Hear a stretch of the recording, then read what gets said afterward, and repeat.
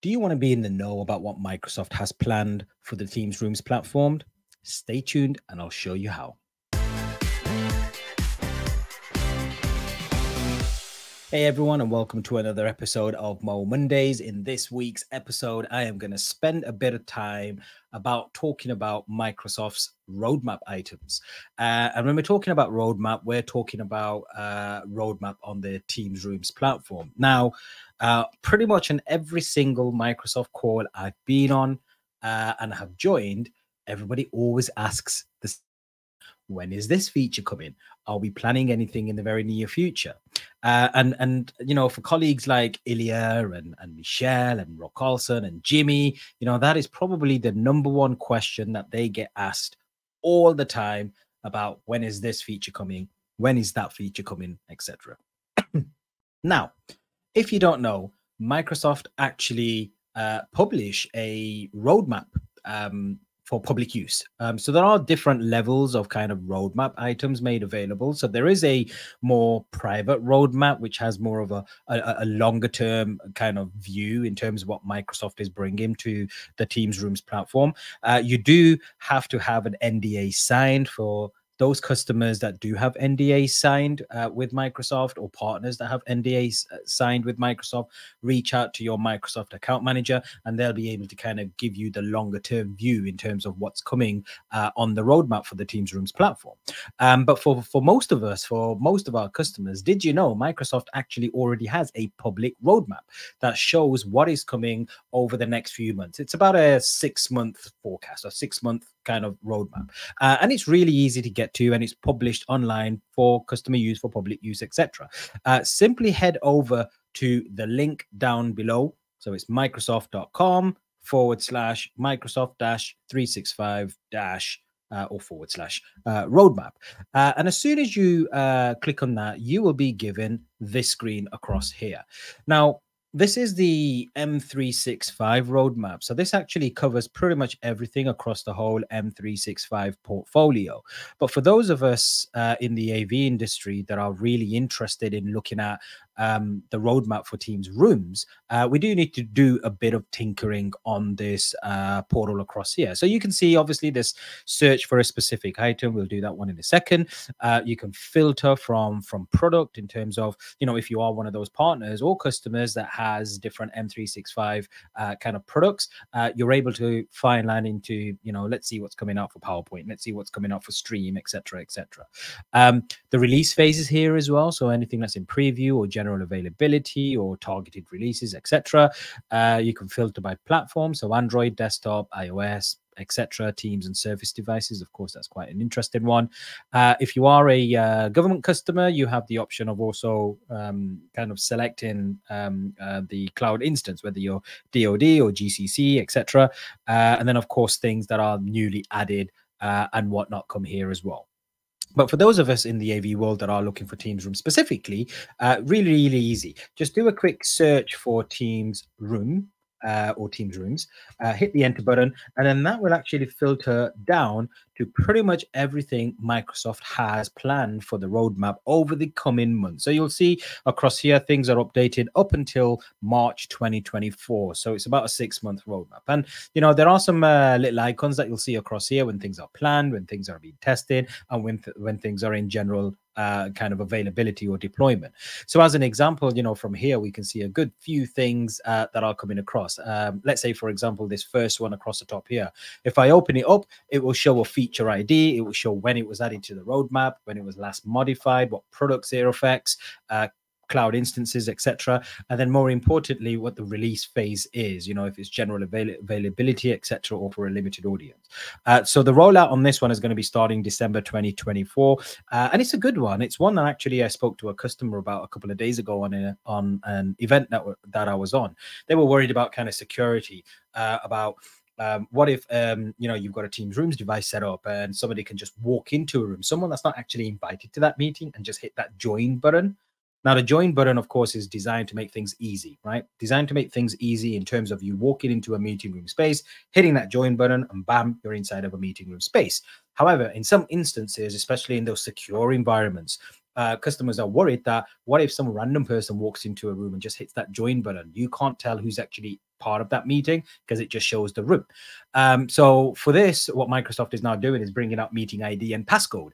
So you need to enter the passcode in order for you to join that meeting. So hopefully that kind of negates that issue that people are seeing currently.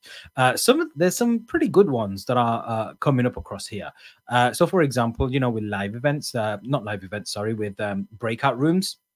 You now have the ability on Teams rooms and Windows to be added into a breakout room and then moved in and out of them. So again, you know, that's a bit more longer term. That's kind of March 2024 across here.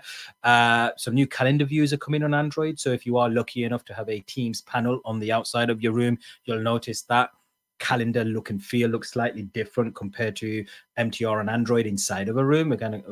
Microsoft's going to kind of match them both up with the color codes on the side and give you more of an outlook, so you can see the next day as well on there. So that's coming again in December. December seems to be a very, very exciting month. There's a whole bunch of stuff coming across.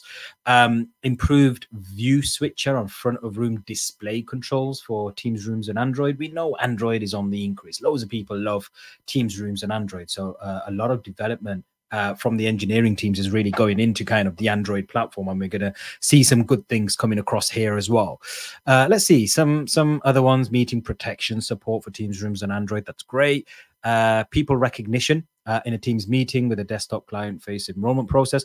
So effectively, just like Intelligent Speaker, I think it was launched last year. With Intelligent Speaker, if you had one of those devices inside of your meeting room space, you were able to use Teams on your desktop to kind of go through an enrollment where you'd hit settings, you'd kind of hit the voice recognition button, you read out a paragraph and it records your voice on your attendance, so that when you're inside of a meeting room space, and if you have an intelligent speaker from EPOS, from Sennheiser as an example, it would be able to recognize your voice and then attach like identity to it.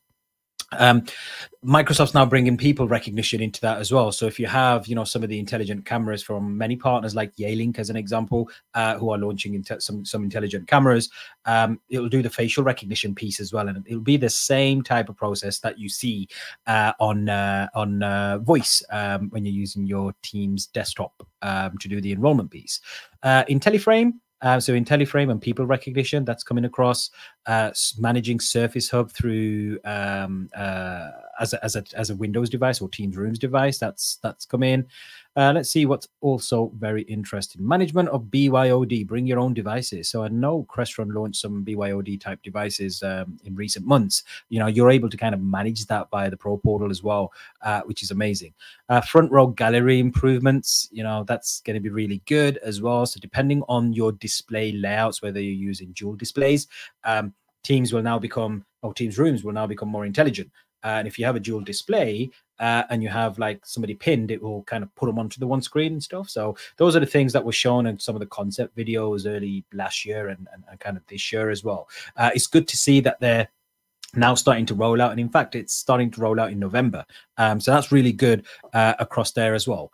One of my personal little favorites is Teams panels being recognized in the Teams Rooms Pro management portal. So currently today, if you are rocking Teams panels on the outside of the room, the only way to manage them and to see like software versions and stuff is to use the Teams Admin Center.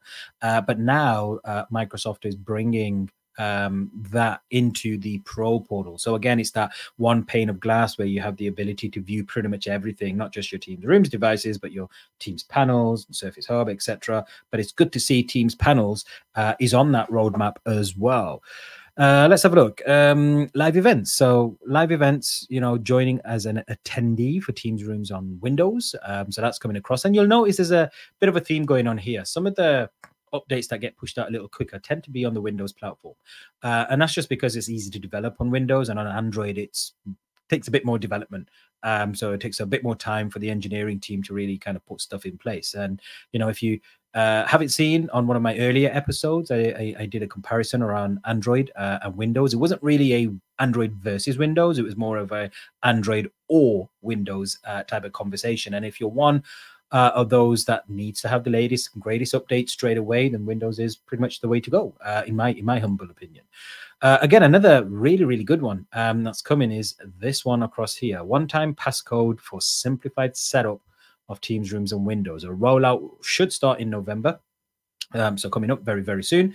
And that's for those of us that are installing Teams Room devices. And instead of having to go through the whole process, you know, putting in language, putting in the kind of time, locality, etc. Now you'll be able to just enter a code, and you know, with a config file that you've set up previously, it will just fetch down and do the provisioning and set you up really, really quickly. A couple of others that I did want to kind of call out. So Cloud IntelliFrame. So again, I've done another video about IntelliFrame where Teams Rooms is able to identify the types of camera that are connected as part of your room configuration system. If you're using an intelligent camera or a camera with some AI or intelligence on board, it will effectively allow that camera to be able to push out its greatest features, you know, speaker tracking, group tracking, etc., or multiple kind of video streams. But if you're using a camera with no intelligence on board, then Microsoft will do that in the cloud for you. And that feature is coming. I've actually seen it coming up in some kind of preview builds as well, where literally inside of a call, when you hit the camera button, you'll have the option to switch on IntelliFrame or switch it off. And if you switch it on, Microsoft will effectively detect the camera. And if you're using a non-intelligent camera, we'll kind of give you that composite view of splitting that screen up into four and everyone having their own part of the window as well. And then last but not least, we have Teams Rooms, Managed Services, bulk suppression of rooms enrolled in Managed Services. This one's going to be useful for Vincent. You'll hear me talk about Vincent all the time, because on our demo tenant, he's constantly out and about and he switches the whole thing off, and then we're always getting pinged alerts about things being offline. This way, we're able to actually suppress all of those insights coming through on all of his devices every time he decides to fly out or go to another country and switch things off. But there you go, guys. Nice and simple. Microsoft 365 roadmap. Once again, I'm going to kind of pop it up here on screen for you. It's microsoft.com / your language / Microsoft 365 / roadmap. Go on to there, you'll see roadmap items for everything up until kind of the next 6 months, a short-term roadmap. It is a public roadmap. So again, you know, this is public knowledge. You're able to see what's confirmed, what's coming. And if you are one of those customers that needs the longer view and you have an NDA in place, speak to your Microsoft representative.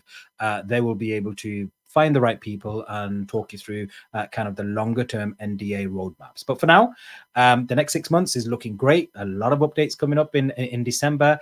Stop bugging Ilya and Jimmy and Michelle and Rob and the whole Microsoft team about what's coming when. Now you can simply go ahead, hit the Microsoft 365 roadmap link and have a look for yourself. With that in mind, guys, as always, be sure to like, subscribe, and comment down below on what you would like to see in the next episode of Mo Mondays. For now, ciao.